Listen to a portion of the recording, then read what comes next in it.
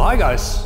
So today we're going to talk about how to use the main techniques, how is the application, how you can defend yourself by using these techniques. And these are the eye jabs. I said eye jabs because there are many different eye jabs and front kicks as well, and the side kicks also to the knee. So the eye jabs, groin kick, the side kick, okay?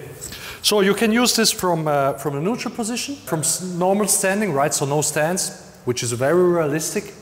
And you can use this from an on-guard stance. The on-guard stance you would probably use after your initial attack and when the fight continues. You have maybe missed or there are more than one opponent, you stay in on guard. If someone just comes towards you, okay, so now when he comes into this distance, you can decide what you use first.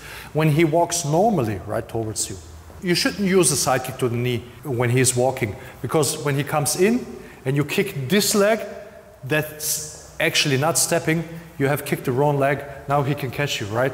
So when you use from this position the side kick, okay, you would use it more towards groin area or hip area, right? So you kick against his movement. The other thing is what you can do is when he comes in, you can go with a groin kick. Now here, if he comes faster towards you, or maybe he runs ever, I wouldn't recommend this technique, because when he comes with more energy, right, and you kick him, now you can miss, and even if you hit him, he can fall over you.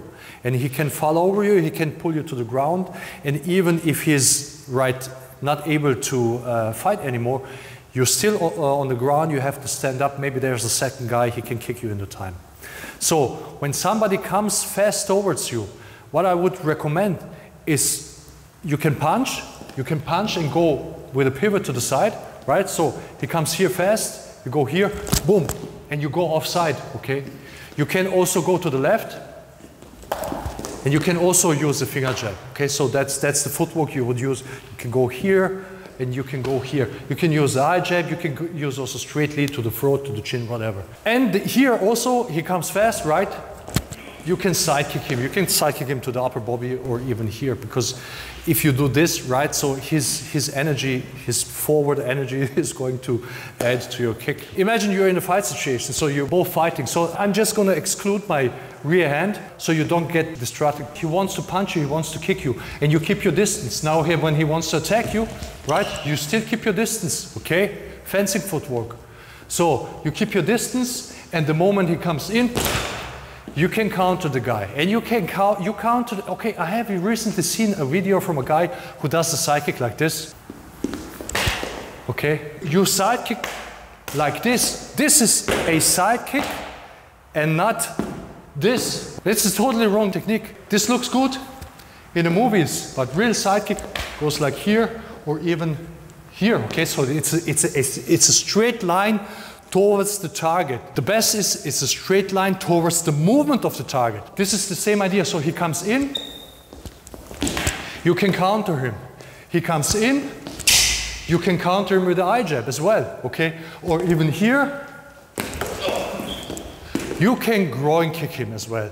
So you use always, look, you use your footwork, okay? He's got 2 groin protectors and it's still painful, and even I don't kick with full force, trust me. Kids? Yeah. Okay, come on more. So now you use your footwork to adjust your distance, right? Okay. Okay. And of course, because this leg is closer towards to the opponent, you can use it better for countering. So now you have to have trained how to use from this position, from this footwork, these techniques, this one, right? You can use any technique from this position. Even head kicks, but you want to stay efficient. If you want to use a hook kick to the, let's say you want to use a hook kick to the body, maybe he punches with his hand. He comes in, he punches with his hand, you step and you kick him here. Now you see, now you kick a stronger part of the body. This is very sporty. I wouldn't advise anybody to do that. So he wants to punch me here. Look, you can really, you can so easily damage his knee. Imagine this is one opponent, right? Boom. And now you can concentrate on the other ones. You have damaged his knee, and even if you didn't, right, you can follow up whatever you need, and you can take another opponent. If you kick the guy, like in the last video we explained, if you come here, and kick him to the upper leg. Now he's laughing. He can continue. Even if it's painful, he can hook me here. Boom. So this is why you use your footwork, okay? You can use the eye jabs. You can use the lead punch. Look, this reach, okay? And you can use here groin kick.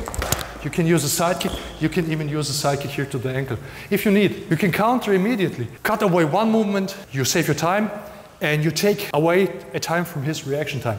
These things are earlier things, like Joe Louis said, what Bruce said about trapping to him is, this is a thing from the past, just forget it. Forget it. Just forget it. Instead, get good at moving, right? At using here, oh, come on. Using your kicks, using your, right, your hands, right, your fencing. So you can deflect, parry, you can hear, parry, this is parry, and you can simultaneously eye jab, so you don't need this pax out. And if you're good on your legs and your upper body movement, right? So guys, thanks for watching, see you next time.